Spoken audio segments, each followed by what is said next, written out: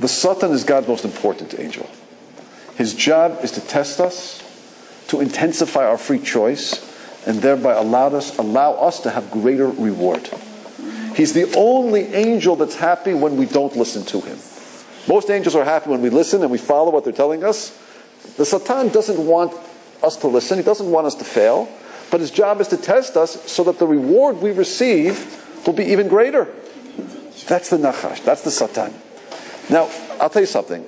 In Christianity, the Satan is viewed as an angel who fell from grace. An angel who rebelled against God. He rebelled against God and he started an evil sort of counter kingdom to God. That's what Christianity believes. And in order to defeat the Satan, there's only one way to do it. You have to believe in Yashka. That's what they believe. The only way you're going to overcome the Satan is if you believe and you accept Yashka. If not, you are going to hell. Right. I don't mean you personally. Don't mean I've just you right. That you know, that's what they believe. Now I'll tell you. I'll tell you something. Listen very carefully to this. I'm telling you. What number in the secular world, in the Christian world, is considered to be a cursed number? 6. 6. Good. And what other number? 13. 13. Let's start with 13. Friday the 13th. Let me ask you a question. In Judaism, what number perhaps is our most beloved number? 7. 13. When do we take a little boy and bar mitzvah him? 13. How many attributes does God have? 13. Yud Gimel Midos of Hashem. 13 Midos of Hashem. We love the number 13. I'll tell you why we love the number 13 so much.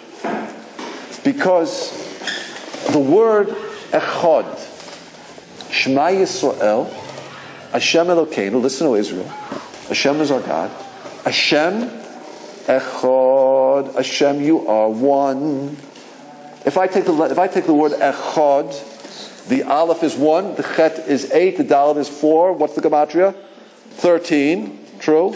Now, what's special about the number 13? You know what's special about number 13? Anything in the physical world, listen carefully, it's a little bit deep. Everything in the physical world, you'll notice, has how many lines?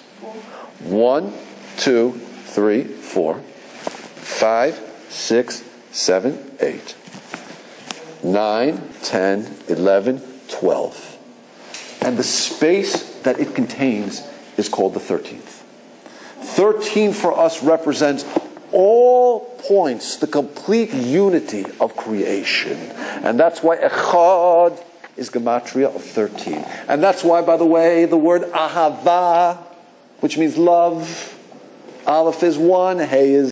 Here's Johnny. Here's Johnny. Here's Johnny. Here's Johnny.